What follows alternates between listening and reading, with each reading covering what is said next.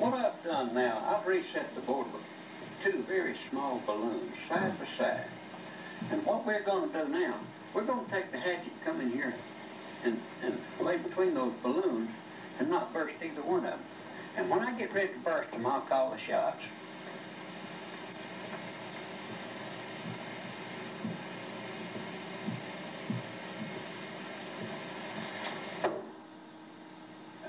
Not bad.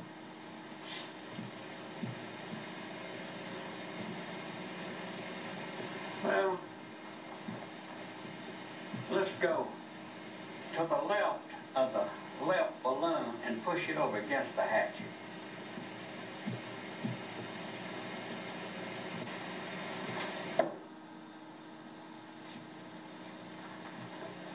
And let the handle of the hatchet press the balloons down.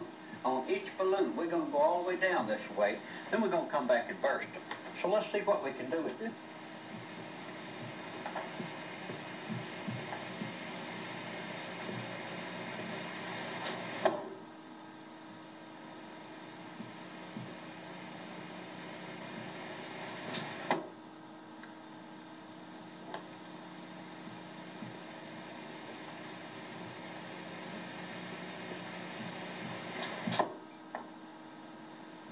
That one slipped down. Let's put another one on. These small balloons are hard to keep under there. I bursted that one. So let's get the top one. Let's put that top balloon because that wood is very soft up there and that hatchet's not going to stand there very long. We're going to burst the top balloon.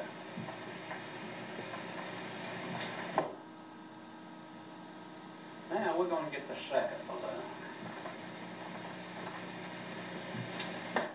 Each one of them. You can see there, a little tack holding them in.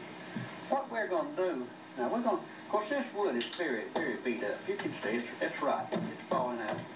And I may have a hatchet fall, I don't know. But what we're going to do, we're going to try to put a hatchet on each one of those. Now we got 4 of them set up. And we're going to start at the bottom and see what we can do and come up.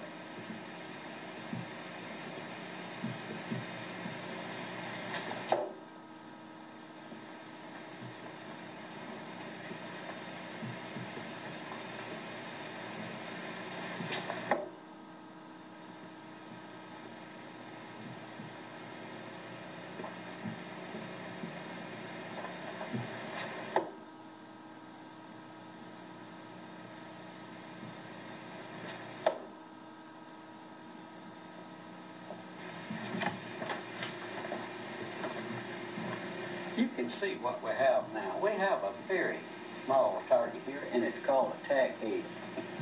So that's what we're going to be throwing at now. We're going to lay a hatchet on that tack head. So just stick around and watch it.